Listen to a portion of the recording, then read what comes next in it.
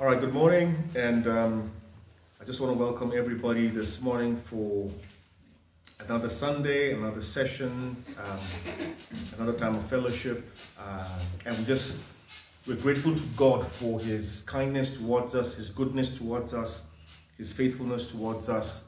We're grateful to God this morning for every mercy He's shown us, amen, because He's always faithful, He's always good, He's ever present. And so we just thank God this morning.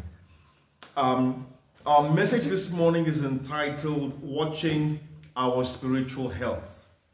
Watching Our Spiritual Health. And why is that message important? It's important because in the scriptures, Christ tells us to watch and pray so that we will not fall into temptation. To watch and pray so that we will not fall into temptation. There's two things there.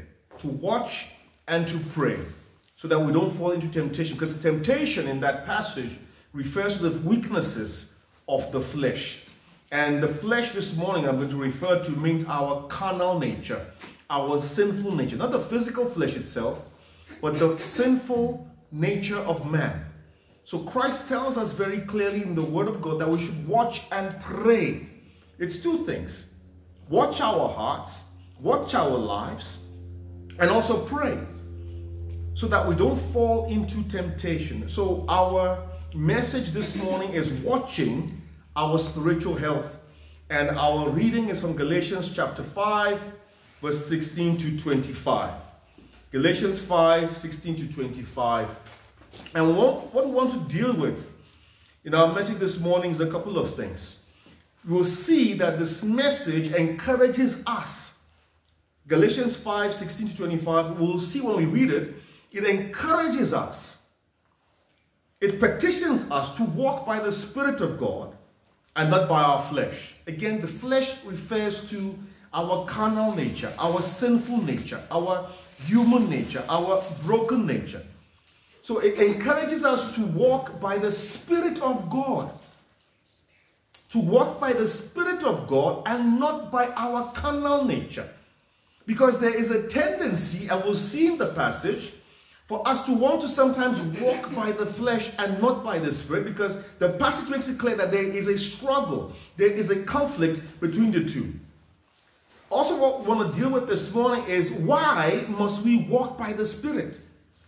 So first of all, we want to see what it says about being encouraged to walk by the Spirit. Secondly, why must we walk by the Spirit? Why is it important to walk by the Spirit? Because there are consequences.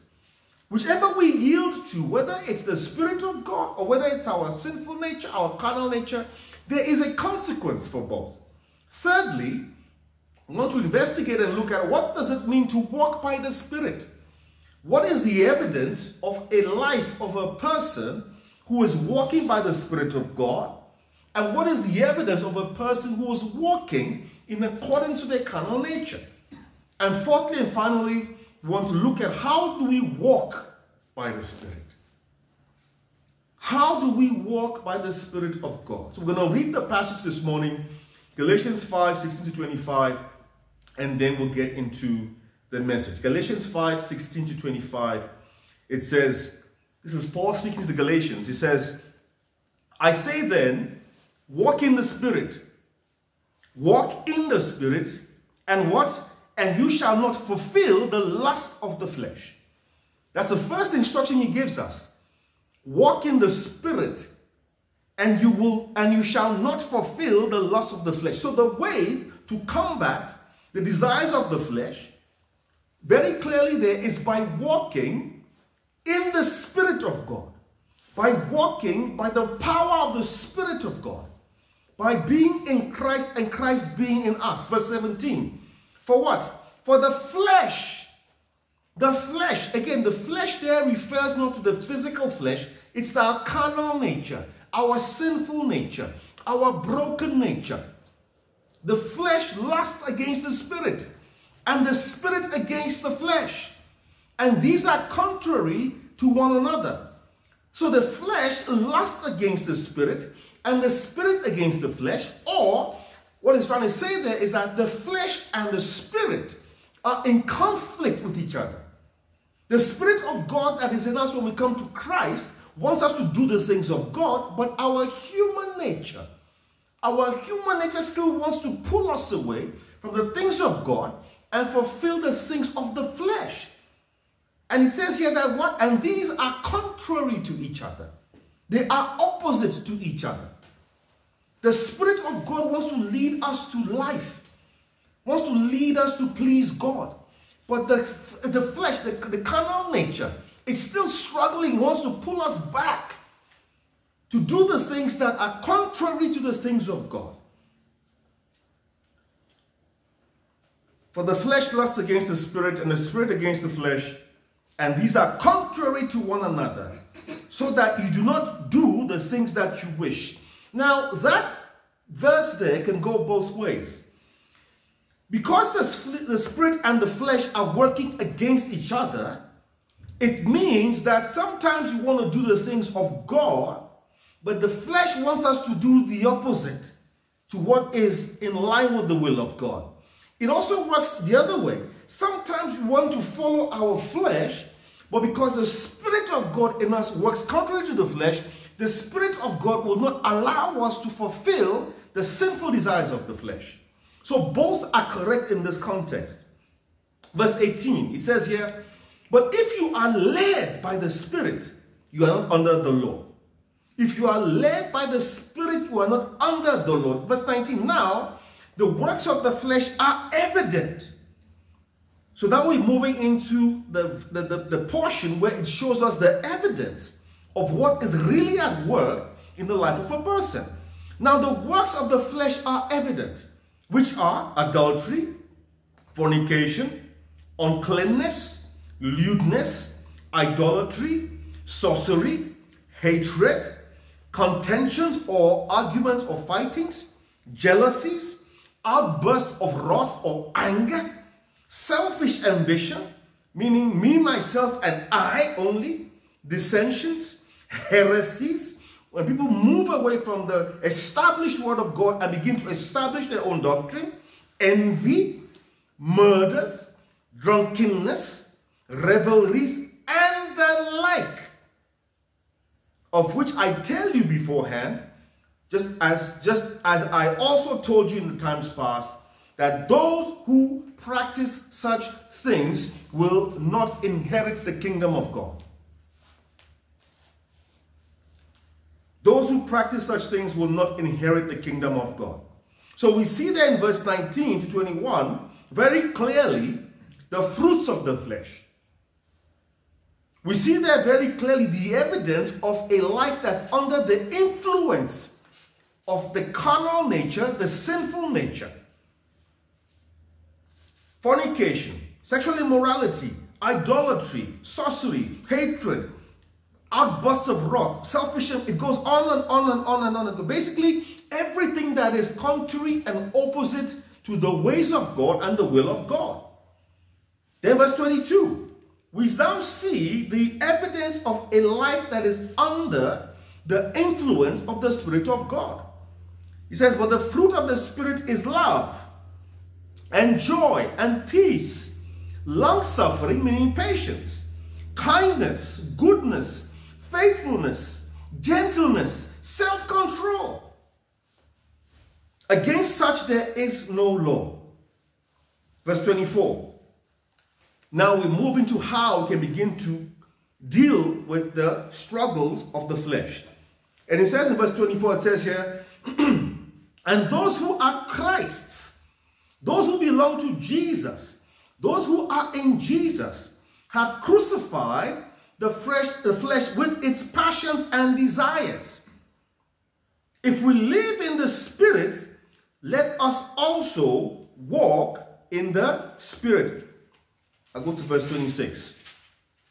Let us not become conceited, provoking one another, envying one another.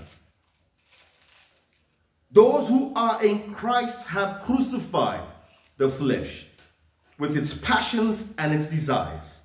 If we live in the Spirit, let us also walk in the Spirit. So a few things that we see there. We see very clearly, first of all, that we are being strongly encouraged from verse 16 walk by the Spirit of God, to allow the Holy Spirit to do the work inside of us. Being strongly encouraged and even admonished. Verse 16, I say then, walk in the Spirit. Not stay, walk. Walk in this. It's a continuous process. Not to be stagnant, but to walk in the Spirit of God. It's an active process. I say then, walk in the Spirit, and you will not fulfill the lust of the flesh. So we're being encouraged there to live and to walk and to act and to allow the Spirit of God to do the work in us. Because if we don't walk by the Spirit, the converse of this sentence is that if you don't walk by the Spirit, then you will fall and you will fulfill the lust of the flesh. So Paul gives us very clearly there what the antidote. Because there is a struggle. And that's the second point. He says in verse 17, for the flesh lust or wars or is in a struggle against the Spirit. And the Spirit against the flesh. So the word being used there, it's more of a struggle, a fight, a conflict. And so we have to understand that at the end of the day, we have a choice to make. Thirdly, we read there the evidence of a life that is either under the Spirit of God or a life that's being primarily driven by the flesh. So in that struggle, in that conflict, we have a choice. If we allow the Spirit, the Holy Spirit to do its work inside of us, you will see that our inner man is strengthened, and the fruits of the Spirit that we read here, love and joy and peace and long-suffering, will begin to manifest in our spirit man and in our lives. Because we are allowing the Spirit of God to do the work in us. But in that struggle, if we decide to follow the flesh and allow ourselves to be subjected to the desires of the flesh, then what will begin to happen is that the fruits of the flesh will begin to manifest in our lives. And the thing we'll see this morning is that fruits don't lie. Fruits don't lie. If I walk up to an orange tree, I can tell by looking at the fruit of the tree that it is an orange tree. If I walk up to an apple tree, I can tell that it's an apple tree because the fruit will tell me what kind of tree it is. It's the same thing with our spiritual lives. The fruits don't lie. And that evidence of what kind of seed, what kind of authority we are allowing to govern our lives is manifest in the fruits and the evidence of how we live and how we walk. But the first point I want to make this morning is this. When we give our lives to Jesus,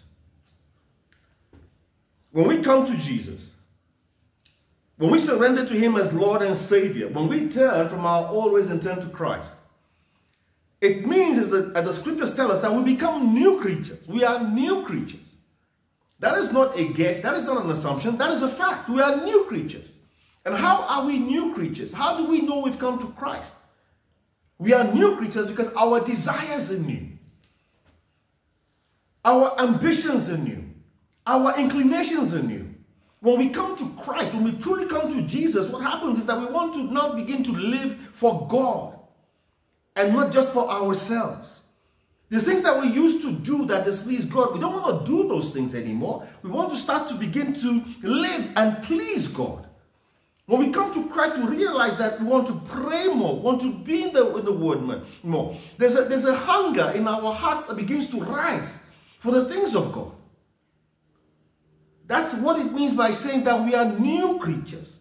And that's the evidence of the Spirit of God working inside of us. We said last week that it is God who wills inside of us to will and to act in accordance to His good purpose. So He works within us to have the willingness and the desire to act for His good purpose.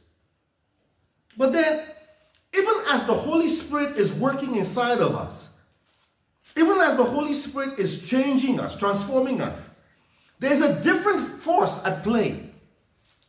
There's a different element at play. Our old sinful nature, our old broken nature, that part of a man that is rebellious to the things of God is still at work. It is still working. And what it wants to do is do something that is opposite to the will of God. So God says don't lie, but the flesh should try and justify you must lie. God says don't bear false witness, but there will be times that the flesh will try and justify why you should bear false witness. The word of God is against sexual immorality, but the flesh wants to pull you in that direction. So there's two forces at play. You have the Spirit of God working to transform a person who's come to Christ. But there's a struggle. And the flesh wants to do what is contrary to the will of God and to the plan of God and to the word of God. The difference, though, and the good news is this. When we come to Jesus, it's great news. Because when we come to Christ, we are new creatures. Why? Because the power of sin in our lives is broken. The power of sin in our lives is broken. The power of God that is now working in us sets us free from the power of sin. Why do I say that? Because the things that we would have done before and not felt guilty about, now we have a struggle about doing those things. The things that we would have done before that we not even thought about, that were sinful, now we think twice before we do it. Because the power of God is working inside of us and transforming us and changing us. So Jesus, because we've come to Christ, we're new creatures in Him, He breaks the power and hold of sin over our lives. So now we begin to struggle. We begin to struggle with things that are sinful that we did before without even thinking about. And that is sanctification. The Holy Spirit is now working inside of us, transforming us, sanctifying us, forming Christ in us. So the struggle is a good sign. The struggle is a good sign. The struggle is a sign that there is something that is working in you that is preventing you from falling into the ways of the flesh. There's something that is now working inside of us to make us want to please God. There's something that is inside of us that's trying to make us to walk in line with the ways of God, that is forming us into Jesus' nature and character. But here's the thing, when you look at the world, when you look at the world around us, you see that the world is the way it is because many people who have rejected Christ, they have no struggle. There is no struggle. There is nothing to hinder the work of the flesh or the enemy in their lives. So lying is not a problem. Cheating is not a problem. Sexual immorality is not a problem. Perverting the ways of God and the word of God is not a problem. Because there's no Spirit of God working in them to hold back those sinful things. So the struggle in the life of a believer is a good thing. When we should worry is when we stop struggling. When we stop struggling, when it becomes easier to do the things that we know that God says we should not do, that is when we should actually begin to worry. Because it means that God is now pulling back and giving that person over to their sinful desires. And we'll see that in the scriptures this morning. So the extent to which the Spirit of God works in us depends on which side we choose to fall under its authority. And that's a fact.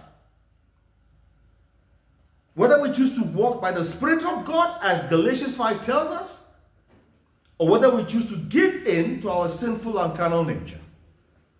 But the point here is that we have a choice. We have a choice. We have a choice. Because the more we walk by the Spirit, the more our inner man is strengthened. And the more our sinful nature is weakened. And the converse is the same. The more we walk by the flesh, the weaker our spirit man becomes, because we are hindering the work of the Holy Spirit. And the stronger our flesh becomes. And we begin to manifest more of either the fruits of the Spirit or the fruits of the flesh. Because you must understand, it is not us. We're not the ones. It is not us. I want to make this clear. It is not us. We're not the ones who manifest the fruits of the Spirit. It's not us. It is not. It's this Holy Spirit at work in us, strengthening the spirit man in us, that is manifesting the fruits of the Spirit through us. It is not us. It's not our own effort. It is the yielding to the Spirit of God to do His work. That is how we begin to manifest the fruits of the Spirit in our lives. The natural fruit of the human nature are fruits of the flesh.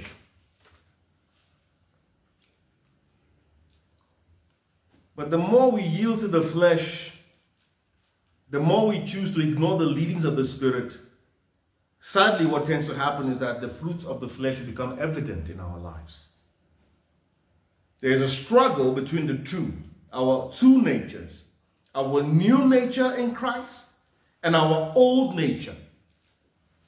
But ultimately, like I said before, we have to choose which side we follow. And the truth is that whatever we feed more, whichever we focus on more, whichever we fall under its authority more, will become more dominant in our lives. And the more we yield to the Spirit of God, the more we allow Jesus to be formed in us, the more we become more like Christ, and the more we manifest the fruits of the Spirit. But the more we allow the flesh to control us, the more we fall under the leading of the flesh and ignore the Spirit, the converse happens. The more we become like the world, the less we become like Jesus. And both have consequences.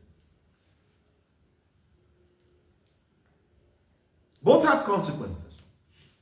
Let me use a simple analogy. If you take a healthy individual and an unhealthy individual, there are differences. The healthy individual eats properly. They drink a lot of water. They take care of their health. They avoid junk food. They exercise.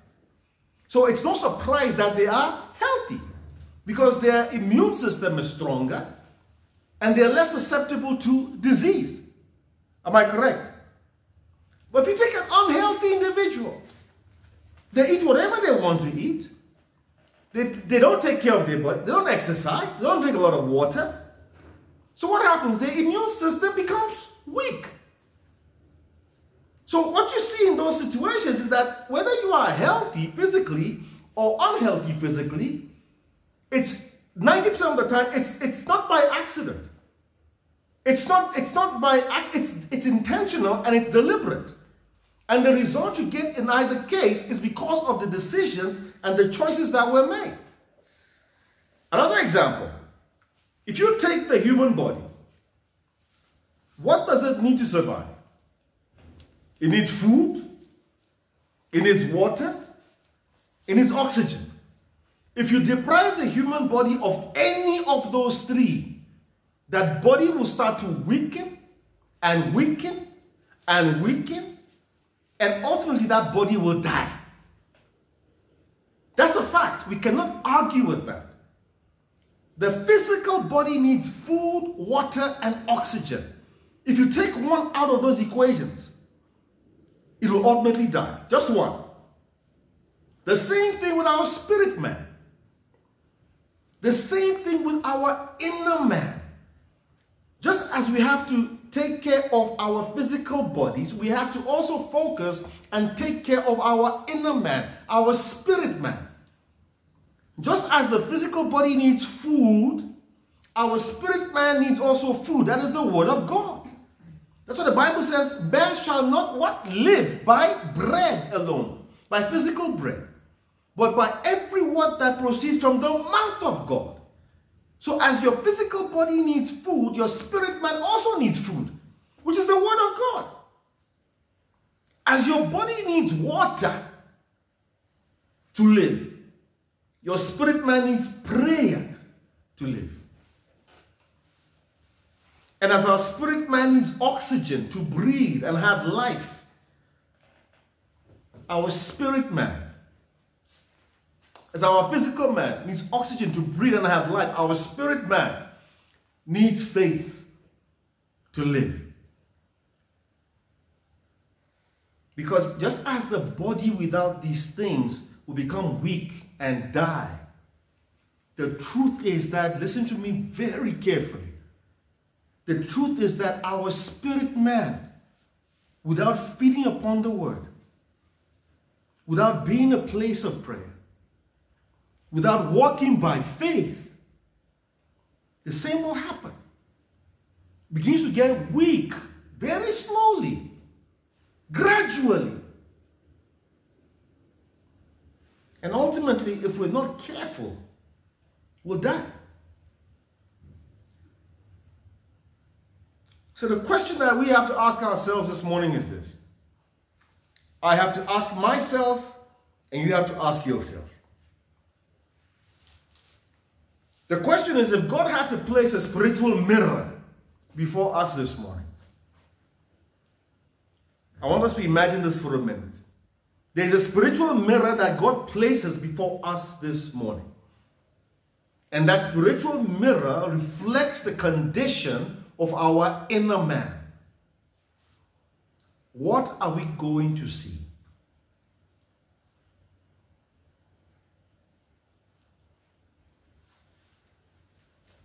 If God had to place a spiritual mirror before each and every one of us this morning, and that mirror doesn't just reflect how we look physically, but that mirror is a reflection of our inner man, our spirit man. What are we going to see? What does our spirit man look like? Because you must understand that before God sees us physically, what he is seeing, first of all, is that inner man, that spirit man. That's what he sees. As we said last week, the more Christ is formed in us, the more we yield to the power of the Holy Spirit, the stronger and the healthier our spirit man is. Because it is the Jesus, the work of Christ in us that God sees, not us. But if we had to look at this spiritual mirror today, what does our spirit man, our inner man, what does he look like? Is he healthy? Is he strong? Or is he weak? And is he dying? Slowly.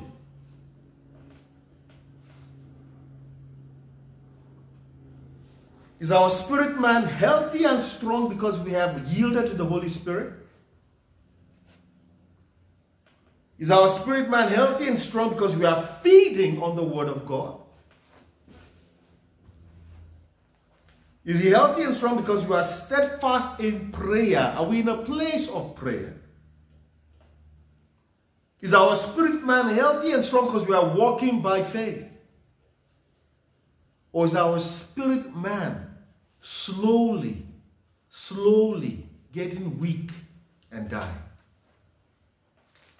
Because we are not in the Word. We are neglecting our spirit man. We are allowing our spirit man to become weak because we are rejecting, we are ignoring, we are obstructing the work of the Holy Spirit. And the Holy Spirit will not force itself to do the work. God will put a prompting in our hearts.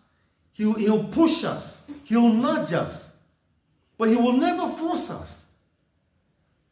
There's a place where our own will, our own willingness to allow God to do the work, there's a place that we have.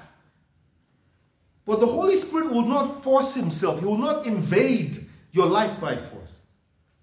He will prompt you gently. He will lead you gently.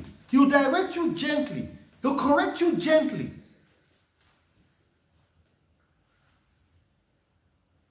And the more we yield to that leading, the more our spirit man begins to become strengthened. and alive and rejuvenated.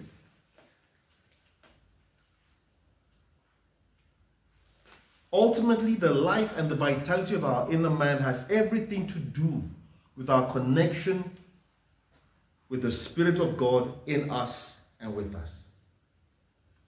If we yield to it, surrender to it, submit to it, our inner man is strengthened. If we choose to ignore it, if we choose to follow what our flesh is pushing us to do, if we choose to follow our own lust and desires,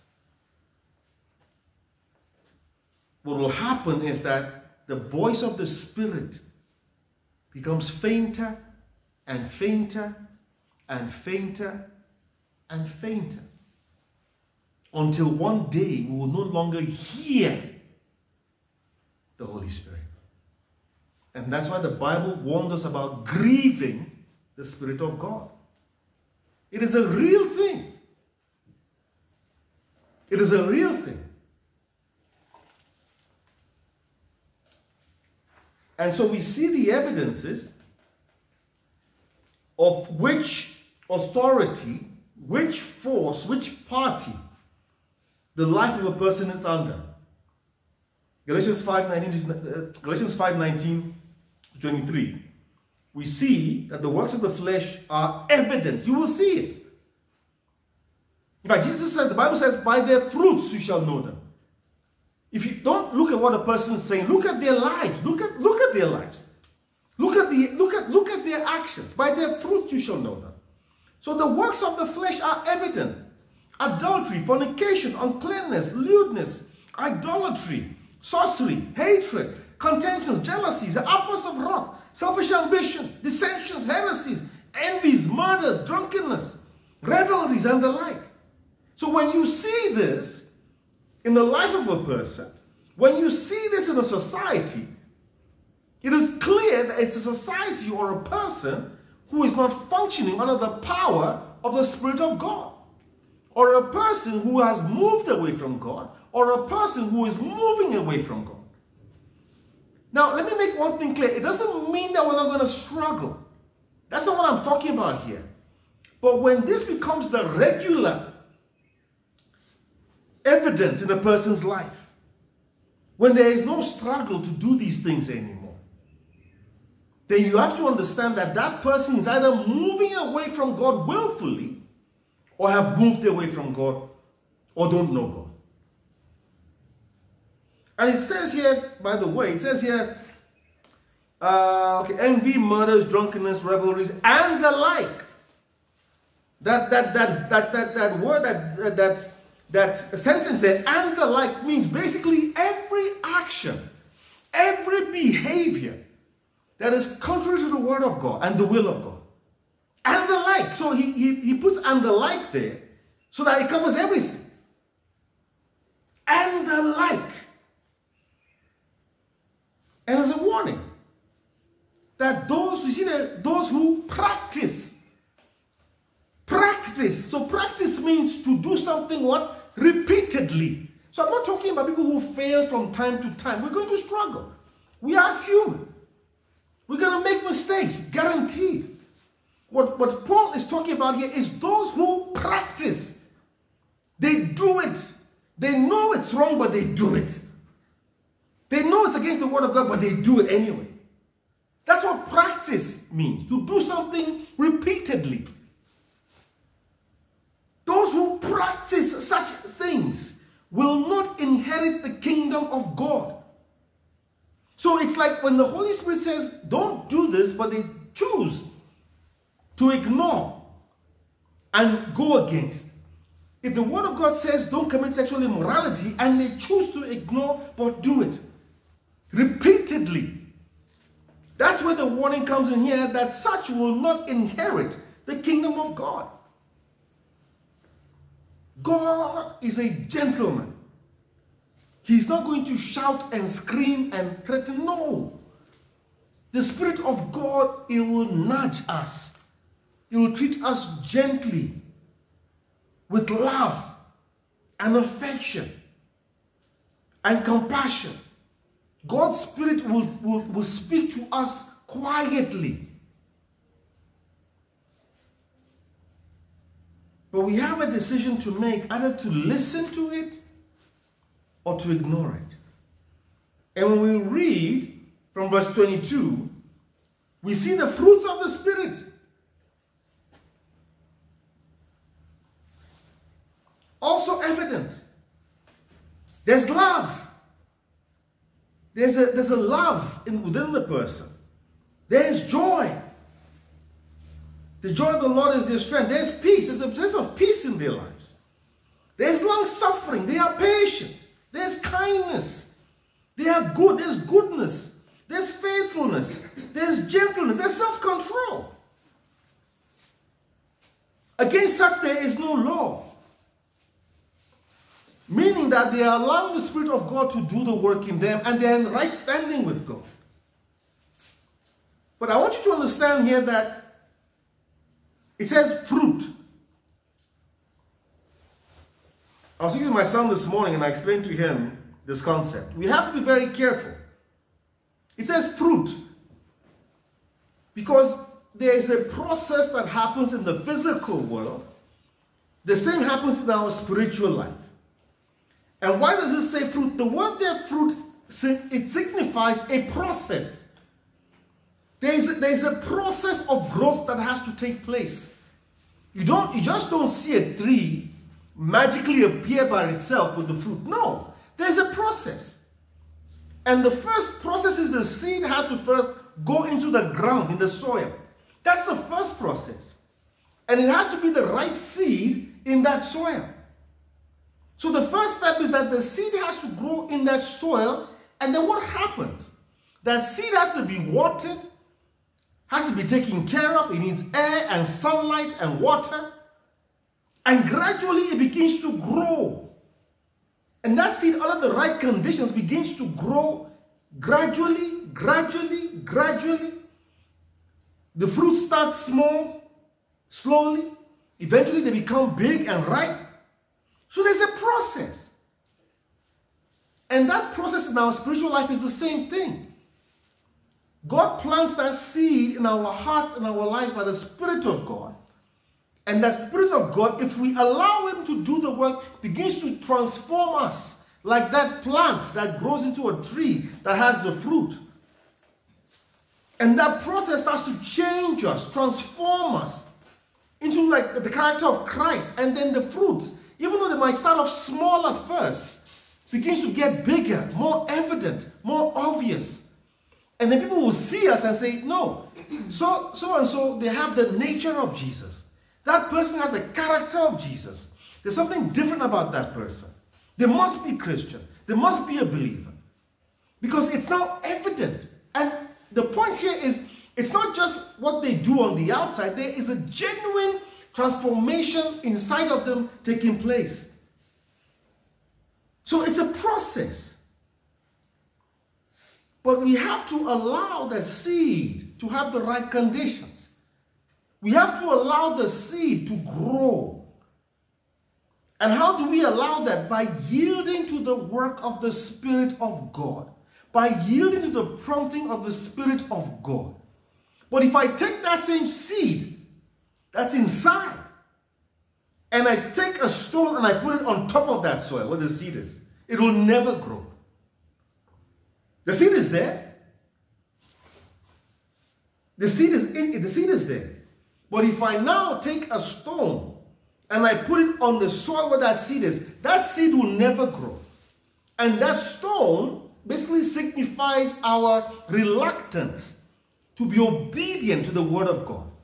That stone signifies our reluctance to be led by the Spirit of God. That stone signifies our willingness to follow the flesh and not the leading of the Spirit.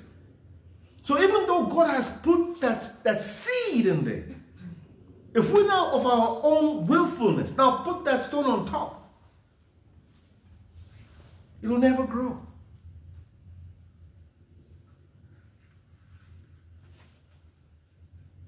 So what are the consequences?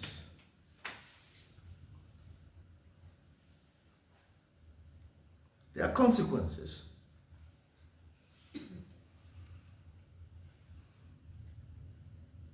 whichever we choose to yield to, there are consequences.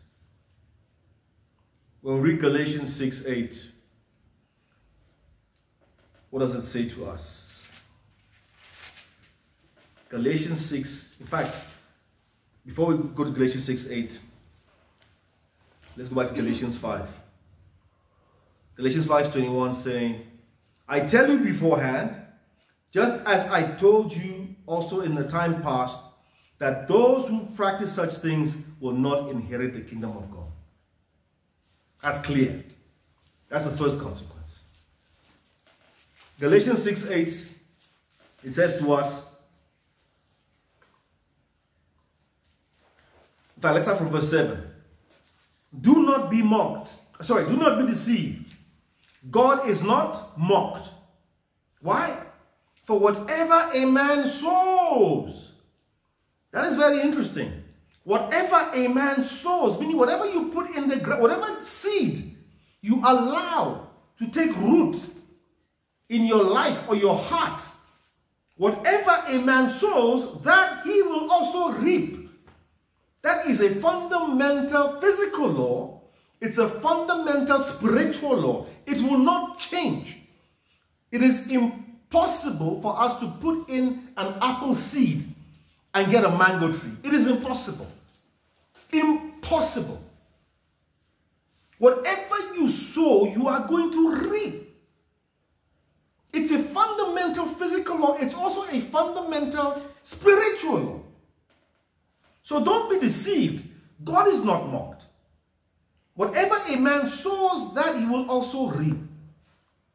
For he who sows to his flesh, again, he who sows to his flesh, he who surrenders to his carnal nature, he who surrenders to his sinful nature, he who surrenders to the desires of the flesh, what's going to happen?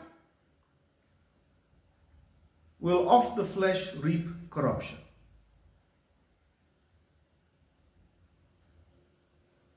But he who sows to the Spirit, that is the person who allows himself to be led by the Spirit of God, who choose to let the Holy Spirit do the work in their lives, who listen to the leading of the Holy Spirit, who feed upon the Word of God, who are in a place of prayer, who allow themselves to walk by faith. He says what? But he who sows to the Spirit will of the Spirit reap everlasting life. So there's a clear consequence.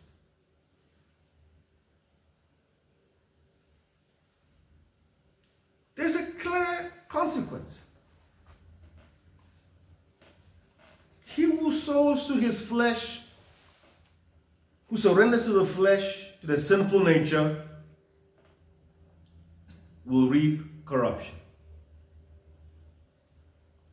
But he who sows to the Spirit will of the Spirit reap everlasting life. So there's a consequence there.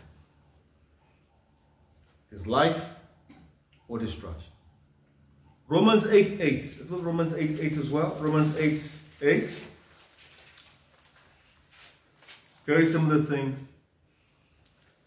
We see the consequence of either walking by the Spirit or walking by the flesh. In fact, I'm going to start from Romans 8:5.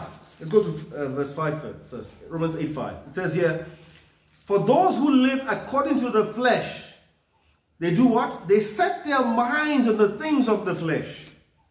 So their minds, they live in accordance to the flesh because their mind is on the things of the flesh. Their mind is the things of their own desires, their own ambitions, their own feelings, the things of the world. To set your mind means that that's your focus. That is what you fill your mind with, you fill your life with, and so it drives you. For those who live according to the flesh, set their minds on the things of the flesh, but those who live according to the Spirit, right? They set their minds on the things of the Spirit. And how do we do that? Again, feeding on the Word, being in prayer, walking by faith, applying the truth of God's Word in our lives. That is how we set our mind The Bible says, be transformed by the renewing of your mind. Our mind is only renewed through the Word of God. When we renew our mind, just take a step back. When we renew our minds, you know what it's like? It's like having a garden. Like having a garden. Renewing your mind is like having a garden where you actually go to that garden and you begin to uproot the weeds. You take off the weeds, take out the weeds.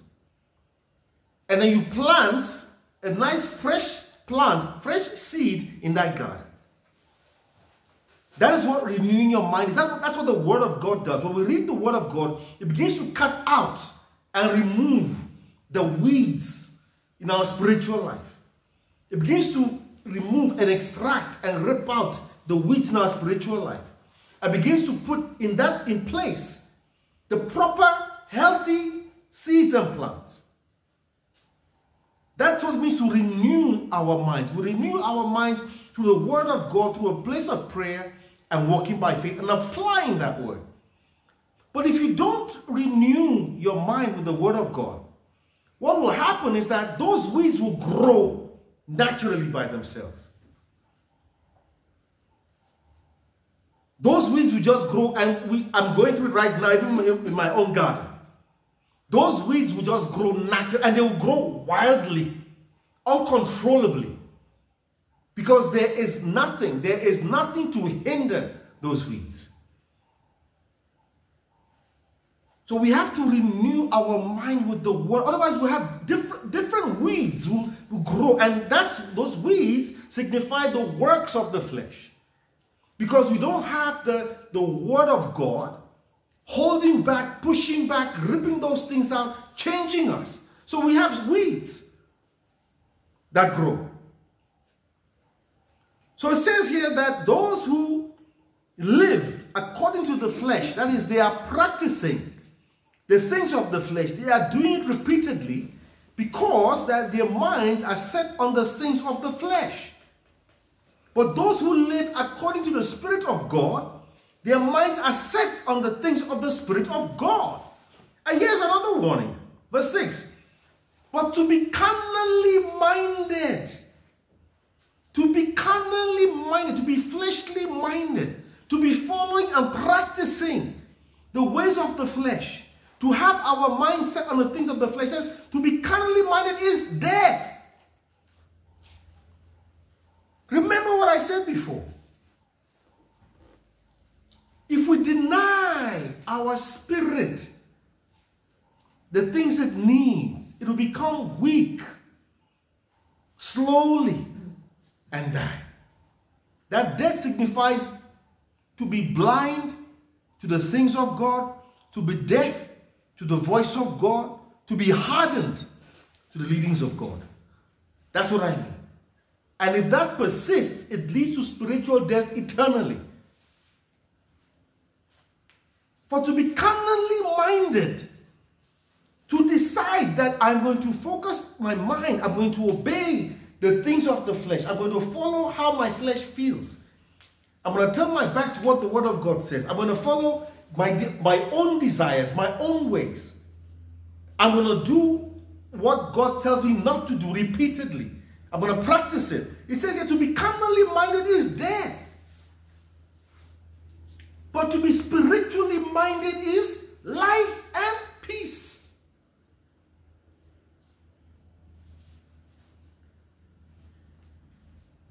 Verse 7, because the carnal mind is enmity against God, for it is not subject to the law of God, nor indeed can it be. So then, those who are in the flesh cannot please God.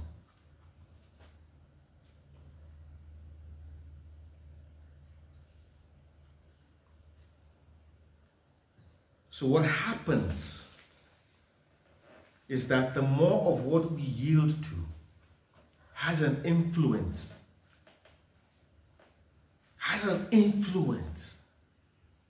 in our inner man. One of the scariest things I've seen recently is to witness people who used to be believers, people who used to follow Christ, who used to profess Jesus, who used to go to church, be in prayer, read the word. What I'm witnessing increasingly, and it's very, very frightening, is to see when the same person, when they turn from God and they become atheistical in their thinking, when they reject God. And I'm seeing it increasingly on social media. You will see people that used to be believers. They used to go to church, they used to pray, they used to be in the Word. But somewhere along the line, something began to happen. Somewhere along the line, they began to allow themselves to walk in accordance to the flesh. Somewhere along the line, they began to decide not to listen to the leadings of the Spirit of God. And you know what began to happen? Gradually, they heard less and less and less clearly the voice of God. Gradually, the light of the Spirit of God in their hearts and their lives began to dim. Gradually, a heart that was sensitive to the things of God began to become hardened to the point that when these same people, they speak about the things of God with hatred. This is a fact. It's not conjecture. It is a fact. I have seen it with my own eyes.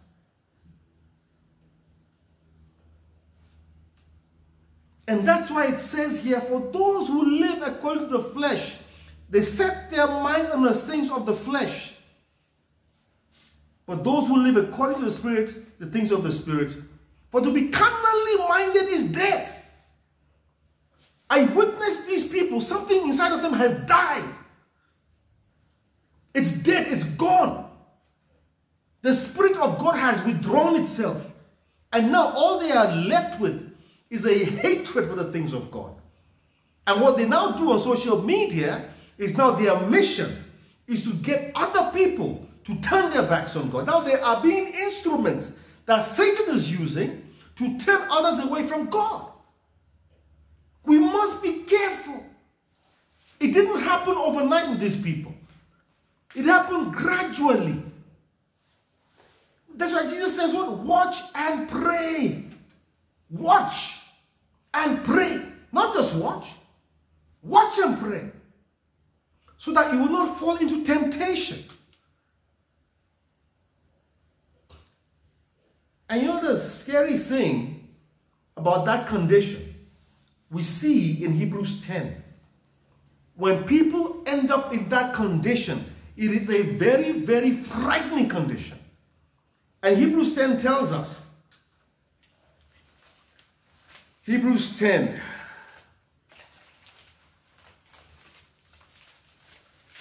Hebrews 10 tells us and warns us the condition of such people. When they go from following Jesus, when they go from trusting in Jesus to actually now rejecting Jesus, it happens gradually, not overnight. Somewhere along the line, they decide to put a stone on that seed. Somewhere along the line, they decided, no, I'm not going to walk in line with the Spirit of God. I'm now going to walk opposite the Spirit of God. And God says, you know what? You made the decision. And now they are now militant. They are militant in their hatred for the things of God and their desire. Now they are instruments in the hands of Satan, being used to drive so many away from God to hell. Hebrews 10:26, it says to us, for if we sin willfully after we have received the knowledge of the truth, there is no longer remaining a sacrifice for sins. Let me just stop there for a second. So if we sin willfully, now I'm not talking about the fact that we fall and fail from time to time. That's not what this verse is referring to.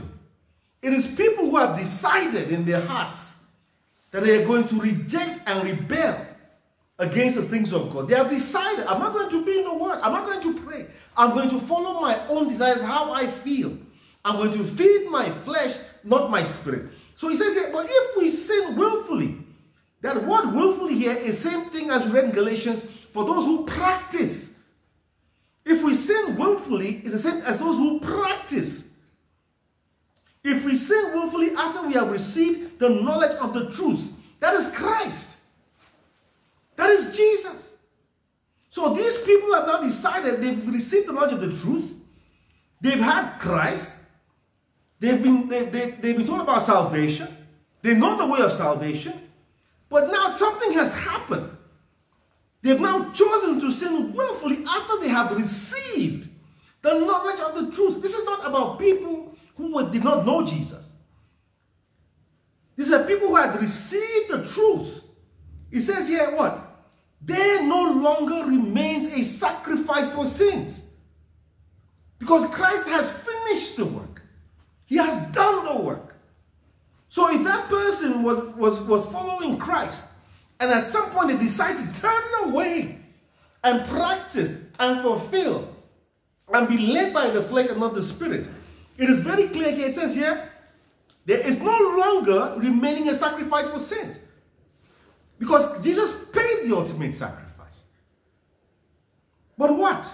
But a fearful, but a certain. That word there, certain, means it's assured. But a certain fearful expectation of judgment and fiery indignation which will devour the adversaries. So that person has now decided that they are no longer with Christ. The word says, if you are not with me, you are against me. So now they are now an adversary. That's why I said before, they are now people, they are being used by the enemy militantly. They used to claim to know Jesus, but now they are being used by the enemy militantly on social media to drive others away. Because the enemy is the adversary. By rejecting Jesus, they have now allowed the spirit of the adversary to use them. And the word says here, there no longer remains a sacrifice for sins, but a certain, assured. You can take that to the bank. It is guaranteed. But a certain fearful expectation of judgment and fiery indignation which will devour the adversaries. Verse 28. Anyone who has rejected Moses' law dies without mercy on the testimony of 2 or 3 witnesses. Verse 29. How much worse punishment do you suppose will he be thought worthy who trampled the Son of God underfoot, counted the blood of the covenant by which he was sanctified a common thing? He is referring there to people who experience salvation, but by choosing to be obedient to the flesh and not the spirit, by choosing not to walk in line with the spirit but the flesh, by choosing to practice the things of the flesh and not the spirit.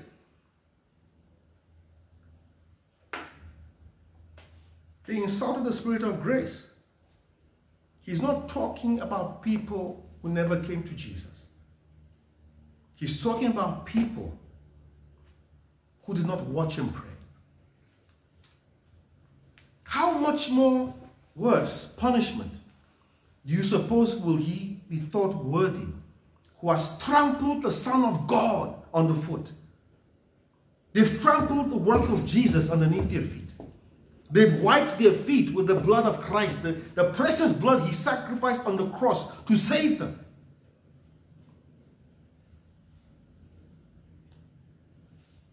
And insulted the Spirit of grace. For we know him who said, vengeance is mine and I will repay, says the Lord. And again, the Lord will judge his people. He is referring to those that used to follow Jesus, but they turned back. The lust of the world was too strong. The lust of the flesh was too strong. The desires of the flesh was too strong. They did not watch, they did not pray. They did not allow the Spirit of God to do the work inside of them. The spirit man weakened slowly,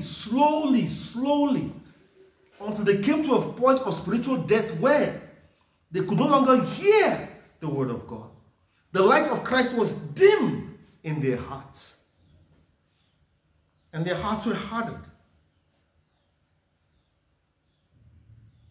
Verse 31. It is a fearful thing to fall into the hands of the living God.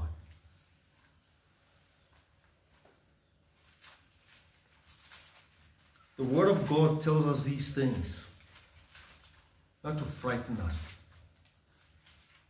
but to keep us in line with the will of God. God's desire for us are good desires. God's desires for us is full of kindness and compassion. And so the Word of God is like a map to lead us away from where the destruction is and lead us to life. That's why the Word is there. Not to frighten us, not to scare us, but no, to make us to shine the light of God's Word in our own hearts. Like I said before, to put that mirror, that spiritual mirror before us and say, what does my spirit man look like? What does my inner man look like? Is it being strengthened by the Spirit of God? Or is it being weakened by the power of the flesh? Because God sees the spirit man before he sees the physical man.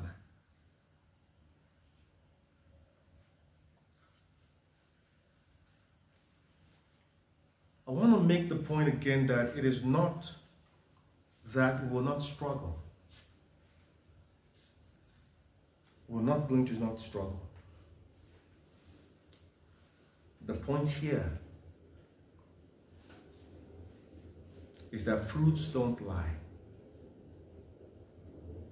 Fruits don't lie. And we have to really come to a point where we surrender and be sensitive to the gentle voice of the Holy Spirit, where we yield ourselves to the work of the Holy Spirit, where we allow the Word of God to renew our minds, like the weeds I spoke about. When the Word of God is transforming us, it begins to uproot those weeds, those things of the flesh. Begin to plant the things of God. Begin to rearrange and reform the landscape of our hearts. But if the Word of God is not being allowed to do the work, if we are putting that stone and obstructing the work of the Holy Spirit, those weeds will grow. The results will show.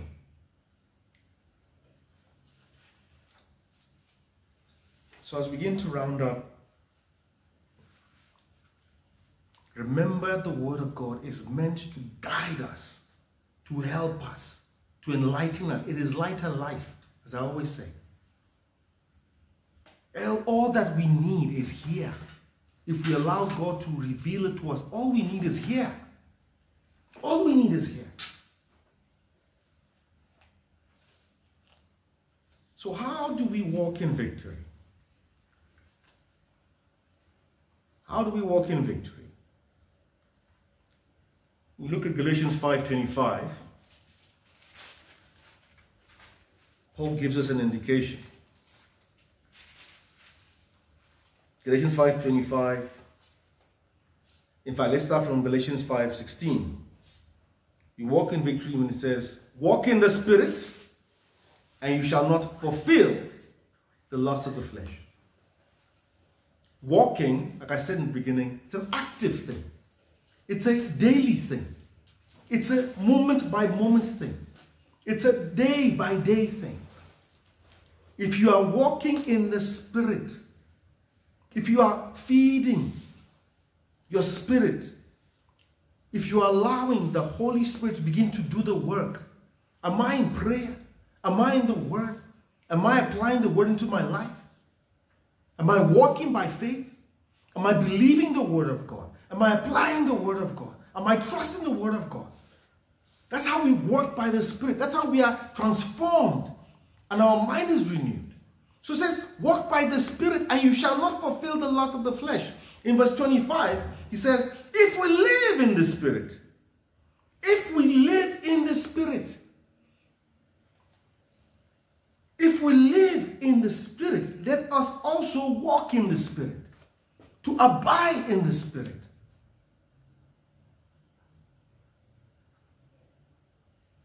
It means a complete break the old way of life. It means godly repentance, godly sorrow. It means completely turning, making that decision to turn from our old way of life and to choose to live under the power of God. It means to deny ourselves daily and take up our cross. Because a true believer, let me tell you who a true believer is. A true believer is not someone who doesn't struggle. A true believer is somebody who chooses to crucify their sinful nature daily. They know there's a struggle. They know there's a war. They know there's a battle. But they also know that they are more than victorious through Christ. But they make the choice every day to crucify that flesh.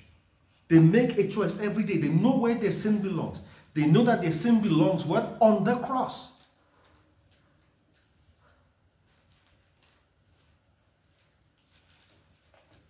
They know that their sins belong on the cross. Verse 24 says here in Galatians 5:24, and those who are Christ's, those who are Christ, those who belong to Jesus, those who are in Jesus, have crucified the flesh with its passions and desires.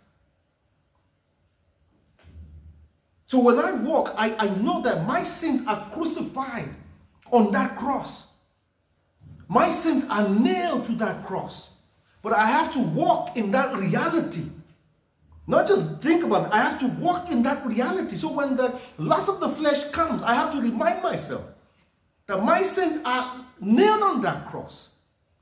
My sins belong on that cross. If you look at Luke 9:23, Jesus says something very interesting. He says what? That you take up your cross daily.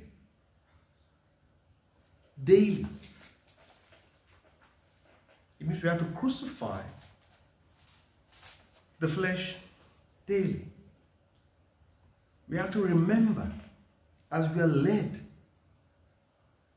to sin or to fall and to fail, that no, this sin has been nailed to the cross. The struggle has been nailed to the cross.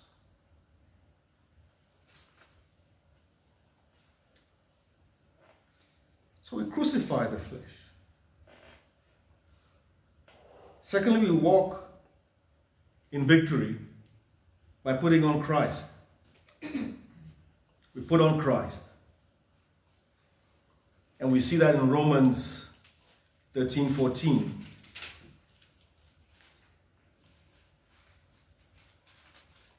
Romans 13:14, it tells us that, in fact, let me just go back to 11. It says from verse 11, Romans 13:11 says, and do this knowing the time, that now it is high time to awake out of sleep. For now our salvation is nearer than when we first believed. The night is far spent and the day is at hand. He's referring to the return of Christ, the last days. I want to make that point again. If Paul is saying here, a few thousand years ago, that the night is fast spent and the day is at hand, how close are we now? How close are we now? Now, how close are we? How near are we? So he's saying that the night is fast spent and the day is at hand. Therefore, let us cast off the works of darkness. That is the works of the flesh. Cast it off. Cast off the works of darkness. Let us put on the armor of light. Let us walk properly as in the day, not in revelry and drunkenness, not in lewdness and lust, not in strife and envy. What do those remind us of? What? The fruits of the flesh that we're reading Galatians 5. But put on the Lord Jesus Christ. Put on the Lord Jesus Christ and make no provision for the flesh to fulfill its lusts. We put on Christ. We put on Christ. We live in accordance to his word, his ways. We apply his truth in our lives. We pray that God will form Jesus in us. That's how we put on Christ. We abide in him, in faith, and him in us. That is the only way. He says, put on the Lord Jesus. Put him on. Put him on. Let him cover you. When people when they see you, they must see Christ. That's what I say, put him on. Let him so fill you that your inner man is so strengthened that it is reflected in your outward man. That the fruits of the Spirit are manifest in your life. When people see you, they see Christ in you. Because it's clear. He's saying here, it is high time. We are close. Nobody knows the day or the hour. But he's saying, back then he says, it is high time. So our salvation is nearer than when we first believed. The night is fast spent, the day is at hand. That was thousands of years ago. How much closer are we now?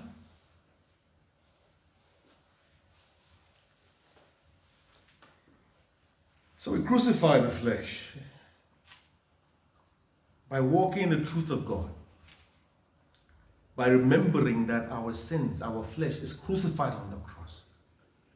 By remembering that we walk by the power of the Spirit of God. By remembering that Christ has broken the power of sin of our lives. By remembering that Christ is being formed in us. We walk in that truth, but if we don't know that truth, we will walk in accordance with the flesh. We walk in victory by putting on Jesus. We live out his word. We walk his word. We work out his word in our lives. We listen to the leading of the Spirit of God. The Spirit of God is gentle. It will nudge you. It will push you gently. It will work with you with compassion and gentleness and love.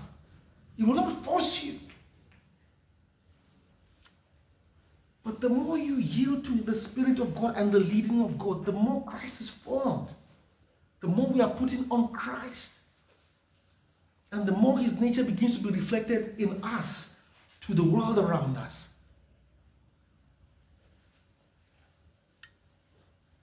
How do we walk in victory? We walk in victory by what we set our minds upon. We walk in victory by what we set our minds upon.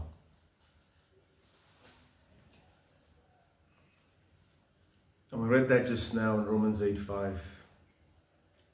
It says to us, for those who live according to the flesh, what happens? They set their minds on the things of the flesh.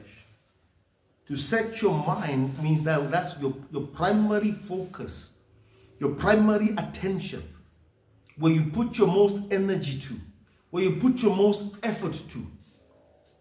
What controls your condition of your mind the most is the carnal nature, the human nature. That is what it means to set your minds on the things of the flesh. So it's no surprise if we sow the seeds to the flesh, then we must understand that the fruits that we're going to reap will be the fruits of the flesh.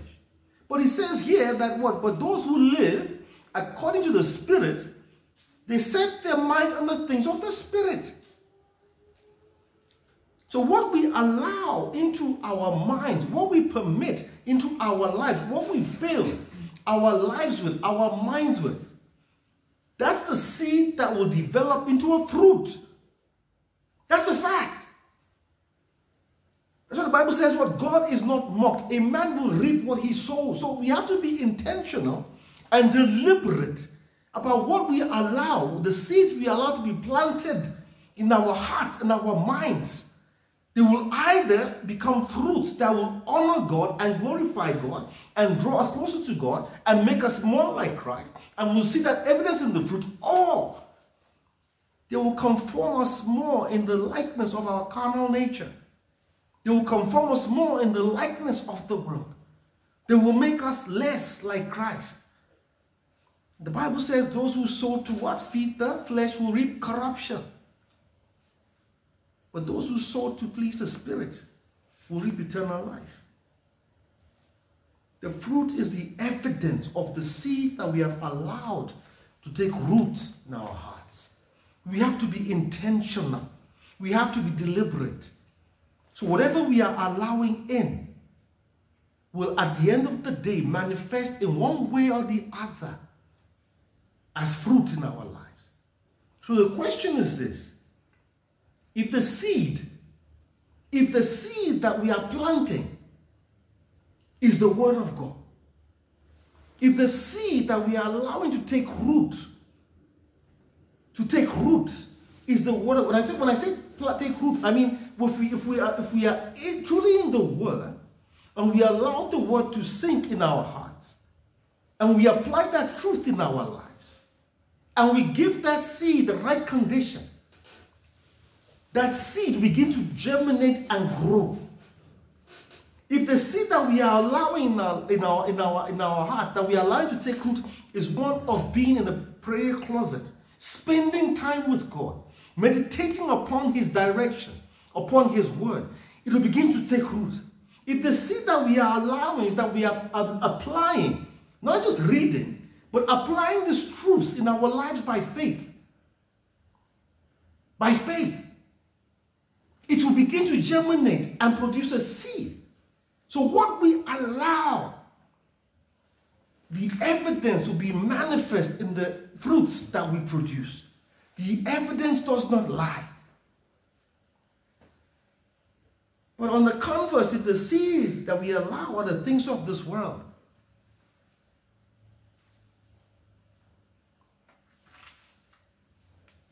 then the things that we will see also will be the same fruit, the fruit of the flesh.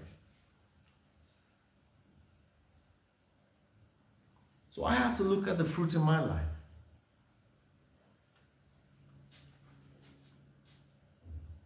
I have to look at the fruit in my life. So as you. What does my fruit say? What does my fruit reflect? Does my fruit reflect the workings of the Spirit of God in my life? Or is He showing the working of the flesh in my life? But we have to understand that at the end of the day,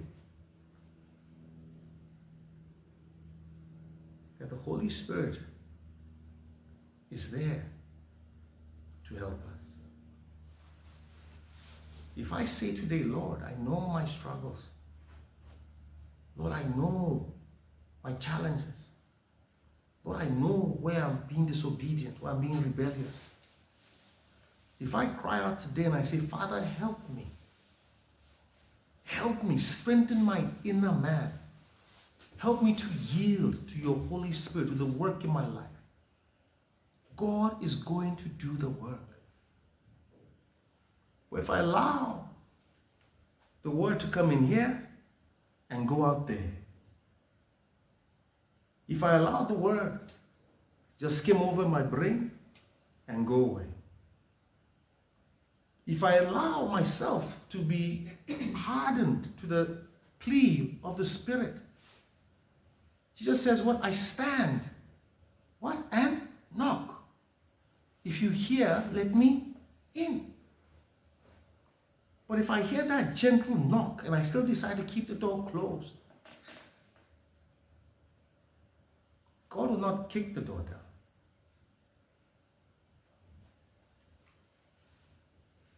And finally, in closing, Jesus tells us in Matthew 26:41. Matthew 26:41, when he's in the garden, his disciples are falling asleep. His time and hour is about to come. And he's praying. And he goes and sees the disciples sleeping while he's praying. In his hour, Christ is crying out to the Father, pouring out his heart to the Father. And the greatest hour where the disciples could be awake, standing with Christ in prayer, they were sleeping. They were overcome by the weakness of the flesh. The spirit man would have been prompting them to pray with Christ, but their flesh was saying sleep.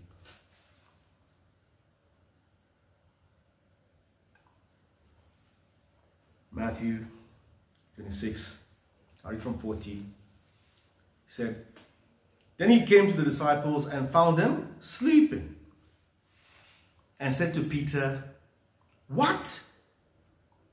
So Christ is like, people, what? Could you not watch with me 1 hour? This is the time preceding probably the greatest hour. He's about to go to the cross. He's in prayer with the Father. He's communing with God. And he comes back and he finds them asleep. He says, what? Could you not watch with me 1 hour? Could you not stay awake 1 hour? Verse 41. Watch and pray, lest you enter temptation. Watch and pray. Watch. Watch the heart. Watch your life. Watch your inner man. And pray for strength. Pray for the Spirit of God to do the work. Pray for God to empower you. Pray for Him to equip you. Watch and pray, lest you enter temptation. What that means basically is that if you are not watching and you are not praying, you will guaranteed enter temptation. If we are not in a place of watchfulness and allowing the Word of God to shine its light on our hearts and say, Lord, watch, where am I missing? What am I doing wrong? Where am I not aligned to your way? If we're not watching, if we're not praying, what it's saying here basically is that we will fall into temptation. Then he goes on to say, the Spirit indeed, the Spirit in you indeed is willing.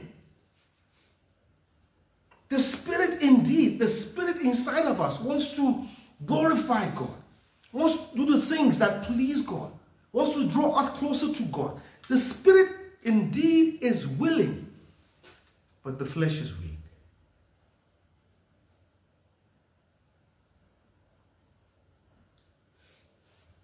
The Spirit is indeed willing, but the flesh is weak. We have to watch our lives. We have to be in a place of communion with God constantly. We have to pray that God will empower us. And that's why Jesus gave us His Spirit. Because on our own we cannot do it.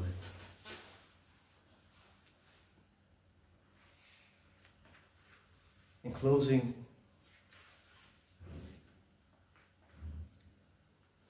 our spiritual health matters.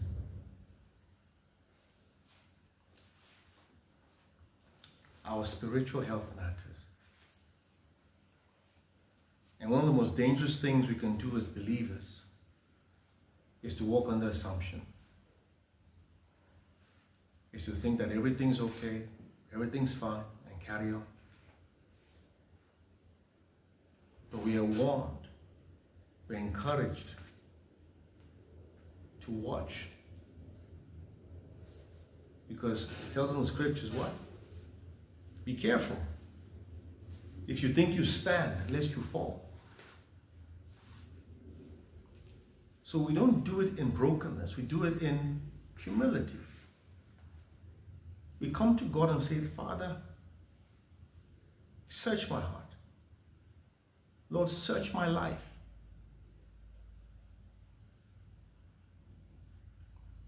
If you read the Puritans,